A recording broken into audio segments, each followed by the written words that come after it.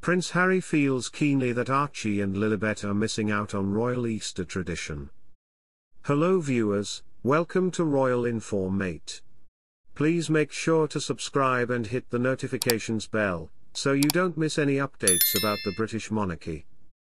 Prince Harry feels keenly that his children Prince Archie and Princess Lilibet are missing out on a major royal tradition this Easter, it has been claimed by an expert. The Duke of Sussex and his wife Meghan Markle stepped down from their senior roles within the royal family in 2020. The couple then decided to move across the pond to Meghan's home country of America. Since the summer of 2020, the Sussexes have resided in Montecito, California.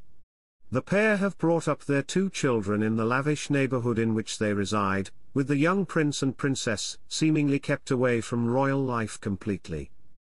Due to the family residing in Santa Barbra and remaining out of the royal fold, this means they don't take part in the many traditions around public holidays like Christmas and Easter. Royal expert and author Tom Quinn has now weighed in on the royal traditions, with him also revealing how Harry might be feeling to not be part of the Easter tradition and celebrations once again. The royal family traditionally meet on Easter Sunday at Windsor for a service in St. George's Chapel, followed by a brief walkabout and then a very traditional lunch of roast lamb, Mr. Quinn noted. He added, Harry always enjoyed this tradition because he got to meet an adoring public for a short period. But what's really going to upset Harry this year is that his children will miss out on the Easter egg hunt that takes place afterwards. Mr. Quinn added that this is a tradition that dates back to Queen Victoria, urging, and of course it would have given Archie and Lilibet a chance to get to know George, Charlotte and Louis.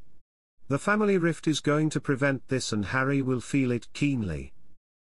This all comes at a tricky time for the royal family as King Charles will lead the service and rally the nation alongside Queen Camilla, amid the King and Princess of Wales' health woes.